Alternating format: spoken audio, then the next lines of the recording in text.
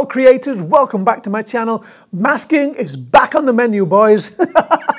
If you know what film that's from, drop me a comment down below. Okay, I put masking in there. It should have been meat, but here's the thing. The update from PowerDirector has fixed the issue with the masking where you add a mask and it didn't get rid of it. Now, I did a tutorial earlier before.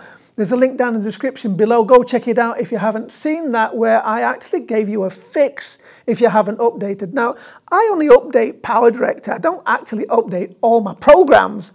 Most of my programs that I have on my computer, once I've got them set up for how I like them, for how I work, I don't update them. I keep them as they are because it's infuriating doing the update all the time. And the only reason I update PowerDirector and PhotoDirector is so that I can give you what's coming, and if maybe this is something that maybe you might want to look into in an update if you want to do that. So they fixed its update. So what I'm going to do is I'm going to show you the same video that I did in the earlier tutorial and show you that it's been fixed. And I'm going to show you where all the folders are that Cyberlink, that PowerDirector uses, so that you can actually delete some of the stuff out without actually causing any problems. But some of the folders, you maybe just want to leave them alone.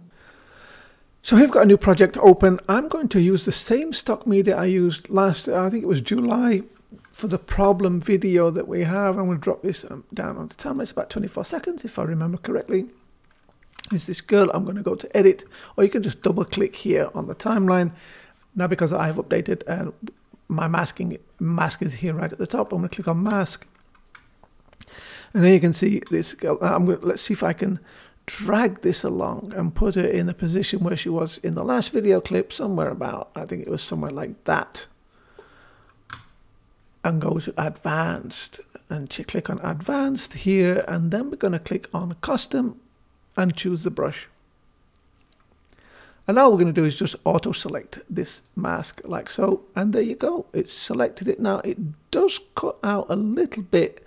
If we zoom in a little bit, let's go to 300% and move these around. You can see it's not got the foot, for the simple fact is the problematics with the video is that it's pretty much the same color as the background. That's why we have a little bit of a problem here, but by using a brush, you can make the brush small, of course, and bring it in and make it a little bit more tidier than that, but that's how you do it. And I'm going to click on OK. And there you go. We have our mask perfectly cut out, ready for us, and we can just move around and the mask will stay where it is. And I'll click OK. And then we've got our mask, but this is not really what we're after. The problem was that once I'd created my mask here, if I went and said, yeah, you know what, I don't want to do that, and then go back into video mode, when we went to the background remover, let's drag this out of the way and put it somewhere here like this, and then go to background remover and remove the background, it wouldn't do that because the mask was already a problem, whereas now it's not. You see, now it's brought it in. Don't judge the background remover. That's a whole new kettle of fish before you actually say anything. But it works. Now it doesn't actually bring in the mask from the earlier that we just did. Now it actually goes and works a little bit better. So that's cured it out. Now, as promised, I did say I was going to show you some extra things, but the masking is working, so I'm quite happy with that. So we can actually shut that down a little bit. Remove this because it might be a bit of a problem when we try to remove stuff. So go back into My Media. Let's keep this as a blank canvas. So what we're going to do is you need to go to your File Explorer. So open File Explorer like so. Let's make this a little bit bigger so you can see what's happening here.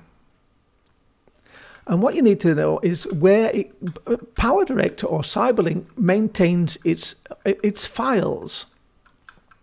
So what we're going to do is we're going to go to Documents. Now, for you guys that are using Mac, sorry, I don't have access to a Mac to assist you in this, so you're going to have to kind of figure this one out for yourself. But for your Windows users, this is where it goes.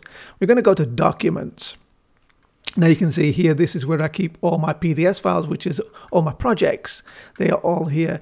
But right above it, you'll see they've got this Cyberlink folder here. So if you click on the Cyberlink folder, you'll have all your Cyberlink files in here. But something I noticed when I looked at this a little earlier, I realized that because I'm using a subscription on all the Cyberlink, we've got Audio Director, we've got Color Director, we've got Cyberlink Drive, we've got Power Director, we've got Power DVD 23 and Screen Recorder.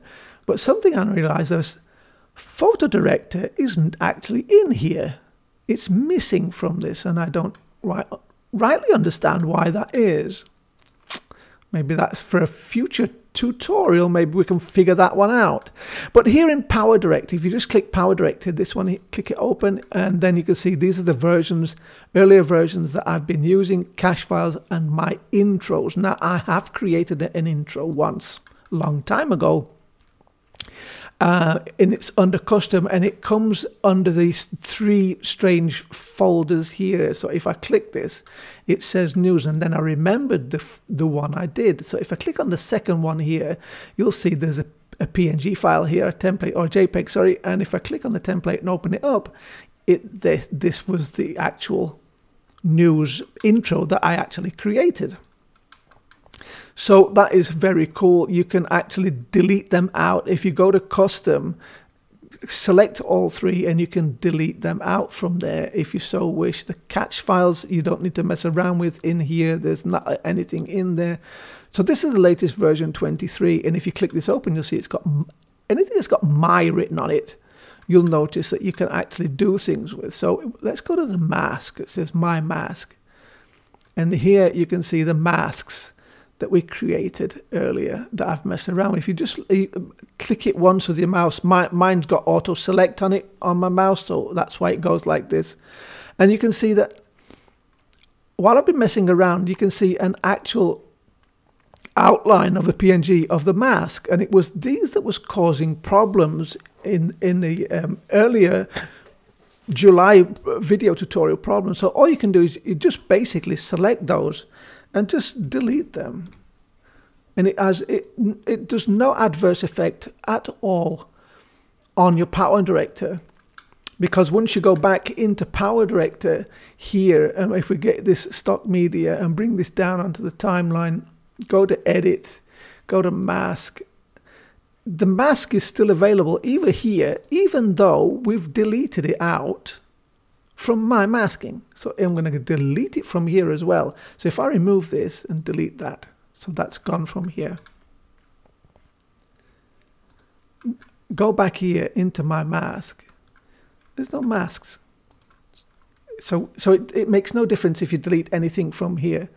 So if you've got anything else set up in here, you can just delete them out if you don't need them anymore. And it has no adverse effect at all on the program itself. So let's go back and see where else we're going with these. So this is where you find all your Power Director stuff. It's in the Documents folder. So once we come out of Documents, you'll need to go to your PC. For me, it's under C. And here under Program Files, not the x86 file, but the program files, you'll find the Cyberlink. And if you go in here, you'll see that we've got all these. And now you can see, because these are the actual programs. And this area basically is a kind of, yeah, you don't want to mess around in here. Don't try to delete anything out, because it will have a very adverse effect on your program. But here you'll see masks right here at the bottom here. And these are all the masks that are the defaults on what we've got here in your program. See that? And if we go to new masks, you'll see these are the new ones that have come as well. So you don't really need to mess around with any of these. So this is a definite no-go area that you have here on the program files. Now there's another area that we can access as well. under Program. So before we go into Program Files, if you go down, we go to Users, and in the Users folder here, you'll probably have three: the default, the public, and us two. Now, if you don't see the default, it's possibly because you don't have hidden files selected. So if you go to View and go all the way down to Show, and then down to Hidden Items, and this is where you'll see the hidden folders. So the default one, if you open it up and we go here into Application Data and into Local, nothing to be found, Roaming, nothing to be found anywhere in default. You'll have nothing in here at all. However, once we go to Public, now you can see we've got a Cyberlink folder. Now these are a little bit grayed out because these are the hidden folders, but the Cyberlink one is the one we can look at. And here you can see now everything that you download via PowerDirector in here. Everything that you have will be in here. Everything that you have done, all your downloaded menus, all your lookup tables will be in here. And titles, look, lots and lots. Now, I don't actually recommend you delete anything from here except for the one that's called All Images Creation. Now, if I go to download all images, mine is empty, but the All Images Creation, this is the one that you use when you do the AI stuff in PowerDirector and PhotoDirector. They are all maintained right in here. So if I click this open, you'll see where I've been messing around with the AI stuff in here. Having a look at these kind of things, I was doing some steampunk stuff and I wanted to see what it looked like. And yeah, right. And basically you can actually, if I delete them, if I select all these like this and then just delete them out, gone. It has no adverse effect at all on my program. It will still be there. If you've got some AI stickers. Now I downloaded an AI sticker, it's in here. This is just the one. I'm not going to delete it because I still want to use that. And your audio. Now if you downloaded a lot of audio, you don't really want them anymore, just go here, PC, Windows users, you can see it right at the top, Public, Cyberlink, download audio, delete them all out, and they're gone. You can then just re-download them again at a later date. So here in download background image, you can see here, I don't actually have any downloads, but if I go here, if I look in my PowerDirector, here in the background images, you can see here, these are the background images. And if you download any of these files like this, and then you decide, I don't really want that, go to your, here into your,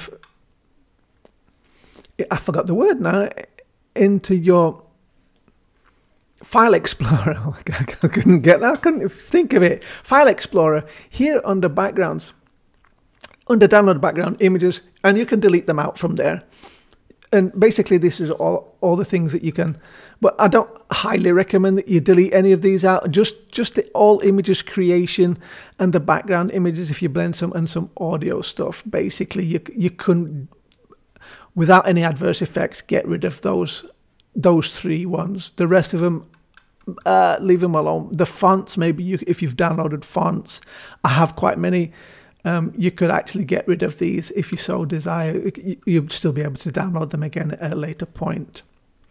And that's under the public one. Now there's still one more way to go. So if we keep going back to users, here's a public. Now my computer is called us2, so yours will have a different name. It will have your name or it'll be some other name here. And this is the computer name. So if you click on this, there's no Cyberlink in here. However, if you've got the hidden view or hidden files set, you'll see application data right here. And you click this open. And inside these three files, let's go to local and have a look and see if we can find anything here. Here is Cyberlink. And if you click this open, you can see now you've got also in here files. So let's have a look in PowerDirector in here. These are cache files. Nothing really special. But if I look in the PhotoDirector one, here is where everything is kept for PhotoDirector. If you're using that, especially if you've got on the backgrounds, my favorites and imported, and you'll have them in here. You could basically delete them if you don't mess around with them so much. I highly recommend you don't mess around with any files in Photo Director. It does have a very adverse effect on it working properly. Downloaded audio, I got some Shutterstock. You could delete those out as well, but basically from Shutterstock. Other than that, I'd leave these pretty much alone. And if we go back one more time, let's go and look at local low. Is nothing in here. These are just, and then roaming. In roaming, we still got Cyberlink. Let's have a look in here. Now we've got a couple of files in here, Color Director and Power Director. I kind of use these quite often, and these are basically cache files that I'm not going to mess around with. And in Power Director is where you'll find brand kits. Now this is the new thing that's happened in Power Director. You've got brand kits. I haven't actually done anything with brand kits, but if you've done something with brand kits, this is where they are maintained in here under the roaming, application data roaming file area. And basically these are all just cache files. Everything else is just fine. If you go to 23, there's nothing in there for you to mess around with. But the brand kits are maintained in here if that's where you're looking for them. And basically that is where you'll find all the areas that you can have a look at for Cyberlink if you so wish.